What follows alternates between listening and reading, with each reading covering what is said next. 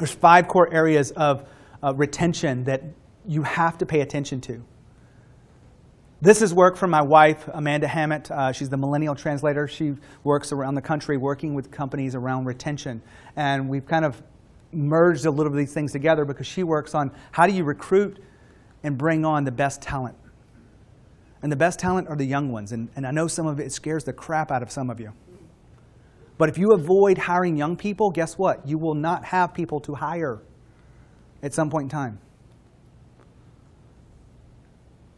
You either embrace it now and figure this out.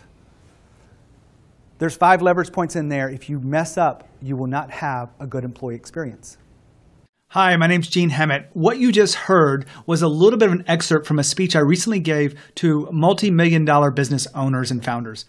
That was really about their overall business and leadership and really some of the high growth strategies that are necessary for you to grow your company. Well, I know that if you want to grow your company, you've got to grow your people. And when you invest enough to grow your people, to make a difference, to move the needle, then you want to make sure you retain that talent. And so I'm going to go through some of the details that I didn't share in that speech with you today about the 5 leverage points to employee retention so that you can improve your retention and you can actually create a stronger bottom line. All right, so here we go. I'm going to go cut over to my laptop. All right, so this is just a quick little diagram of the 5 core areas for employee experience. So if you want to improve your retention rate, you've got to focus on the employee experience. So when you are actually bringing someone in, you're recruiting them.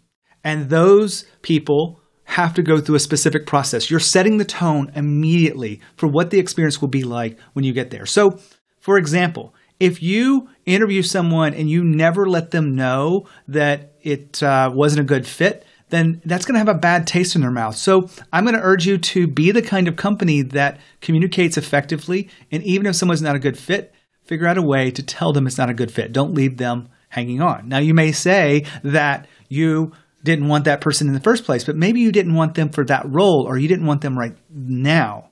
So you don't want to create any kind of damaging place inside there. And that's just one example. The whole recruitment process is a leverage point that if you get this right, everything else gets easier. It really is one of those cornerstones of the employee experience. And we know that. One of the things we work with clients on is what questions do you ask so that you are ensured to bring on people that have similar values that you'd have, not the same thoughts, and we want diversity of thought, but how do you bring them on to support the values of the culture that you're trying to intentionally shape? All right, so the second core area here is the onboarding experience. This is about the first, 3 days or the first 60 days of that whole bringing the customer on, or bringing the client on, or bringing the employee on, So you want to have an onboarding process that's very intentional. Now, you may already have that, but some of the places where people get miss the mark here, or they just don't have the right support to set expectations for what is necessary for them. The leadership is not guiding them to really support them, letting them figure out some things on their own. They go through a good job in the first day or two. We've all been through those kind of meetings if you've ever worked for a company. But what happens over a 60-day period really matters a lot about what the employee experience will be there. So we actually partner with Amanda on this, who is the millennial translator that I mentioned in the speech that you saw earlier. That's my wife. And she can help understand the critical points of onboarding that really will make a difference in the employee experience.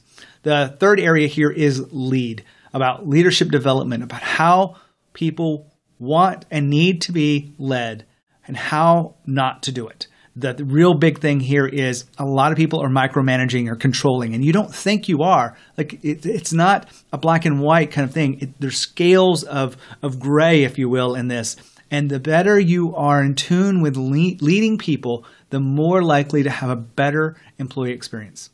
All right, the next area here is develop. This is about their own growth. It's about what skills are they getting? What kind of responsibilities are they able to take ownership of? What projects and experiences are they getting that really adds to their own value to the marketplace. And I know it's kind of scary to think about you increasing the value of someone to the marketplace, but if you don't invest in the development phase of your employees, then they will sit on your team and not be developed. They will not be at the fullest potential. So what you want to do is have a very intentional program that allows you to develop people the way that they need to be developed. And it's not necessarily the way you want them developed. It's the way they want to develop. So if you want to increase that employee experience and reduce your retention, then you want to, or increase your retention, then you want to make sure you have a development program that allows for the right leadership development. And then finally, the exit. Now you may think that, what does that have to do? They've already left. Well, you want to make sure that they're leaving under the right pretenses and that you are aware of why they're leaving. So that will give you feedback into this, but also there's a lot of employees that come back as a boomerang. They may leave because of this season in their life. Maybe they want to travel. Maybe they want to go back to school, or maybe they want to go learn something else, or there's some new opportunity. But there may be a reason why they want them to come back. So you want them to actually be talking great about the company and the experience that they had while you're there, because that will lead to more benefit. All right, I'm going to switch back to the camera real quick. Well, hopefully you have a little bit more intention to create a better employee experience, which will improve your retention. So I work with companies that are in a growth mode, or they want to be in a growth mode, and they want to hire the right people so that they can grow fast.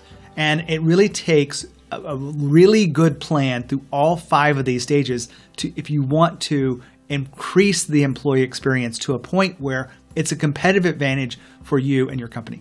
So if you ever have any questions about this, make sure you reach out to me. I've got a lot of resources coming. We've got some new things going on. So make sure that you're reaching out and just engage with me. Just send me an email, gene@genehammett.com. Otherwise, just reach out through social media, wherever you see this information. As always, lead with courage, and we'll see you next time.